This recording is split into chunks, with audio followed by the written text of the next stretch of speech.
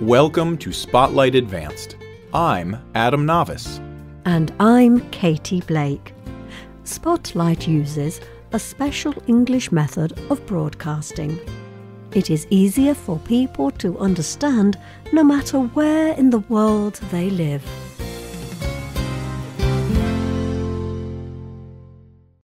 In the past 100 years, people have invented only one popular musical instrument that does not use electricity. Do you know what it is? It sounds like this. Have you heard music like this before? It is called a steel pan. There are hundreds of different groups playing steel pan music. It is played for presidents and for kings. It is played in famous music centres. But steel pan music is connected most closely to one place, the island countries of Trinidad and Tobago. Today's spotlight is on steel pan music. The history of Trinidad and Tobago is full of struggle. Over the years, many countries have occupied Trinidad and Tobago. At different times, Spain, the Netherlands, France, and Britain have each controlled these islands. People also came to the islands to escape from trouble or trial in their home country. While many people came because they wanted to, many did not. The French brought African people to the island as slaves. Soon, there were more enslaved people than free people. Around the year 1800, there were about 17,000 people on the islands.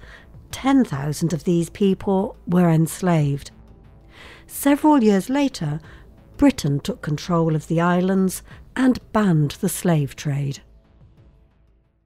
The French did not only bring slaves to the islands, they also brought the tradition of Carnival. Carnival is also called Mardi Gras. It is a celebration before the Christian season of Lent. As they did in Paris, French people marched through the streets, singing, dancing, and playing music. The former slaves joined the parade too. They brought their own drums and began adding their own beats to the celebration. People usually make drums by stretching animal skin over an open container. On the islands, people used these drums to communicate across great distances. Although the British ruler had banned the slave trade, the British would not give up control of the islands.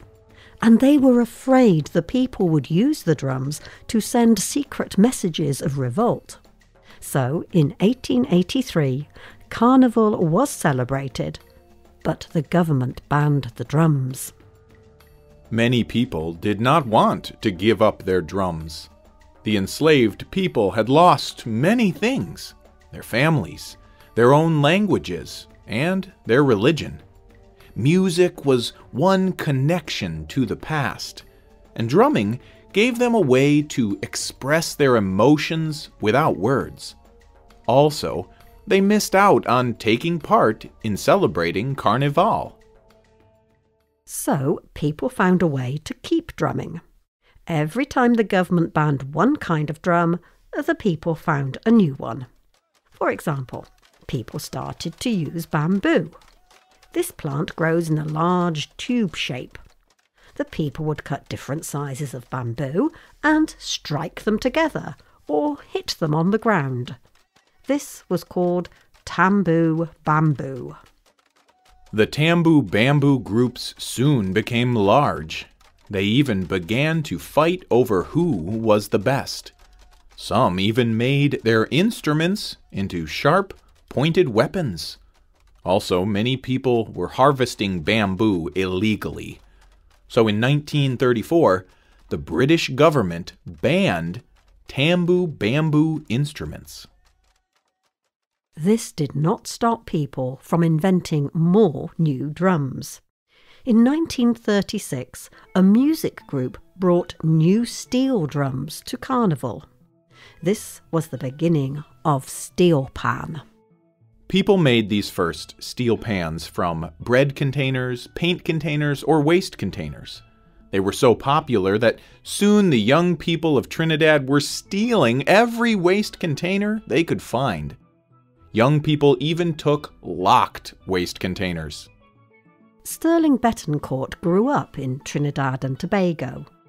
He told the BBC how people invented the steel pan. It was never a plan. He says, "It was a very slow process. Everyone got together and invented the steel pan by using pots and pans and testing them out. The sound and the notes came, but we did not think about it. We just did it." They made steel pans by shaping the bottom of the containers with heavy tools. They shaped different thicknesses on different parts. This created many notes on a single pan. The steel pan was now able to play whole songs.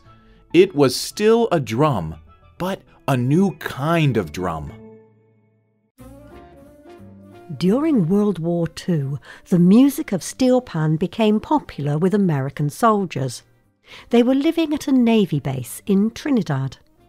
The Navy base also brought a new resource for making steel pan instruments: oil containers. The Navy ships needed oil. The oil came in large 208-liter containers. When the containers were empty, they were perfect for making steel pans. The oil containers were thick metal and lasted much longer than other materials. After World War II began the most popular time for steel pan music. Music groups set up steel pan music celebrations. Different steel pan groups would gather and compete against each other. As Trinidad and Tobago became more independent, steel pan became a more respected kind of music. In 1962, Trinidad and Tobago became an independent nation. Steel pan music was played at the national celebration. This was an important event for steel pan as well as for Trinidad and Tobago.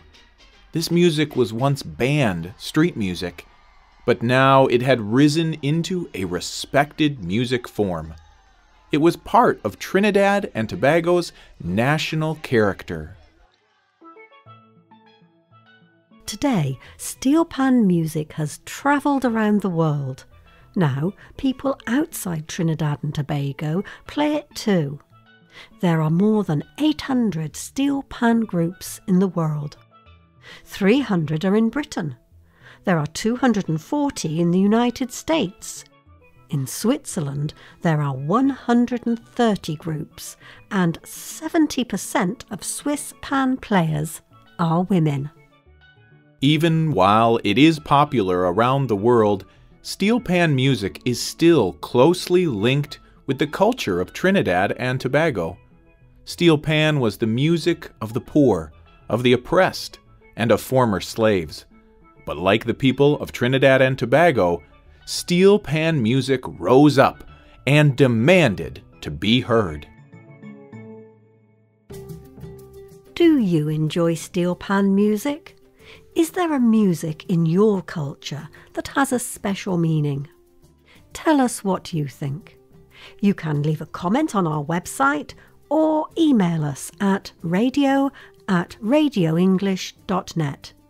You can also comment on Facebook at facebook.com/spotlightradio. The writer of this program was Adam Navis. The producer was Michio Ozaki. The voices you heard were from the United States and the United Kingdom.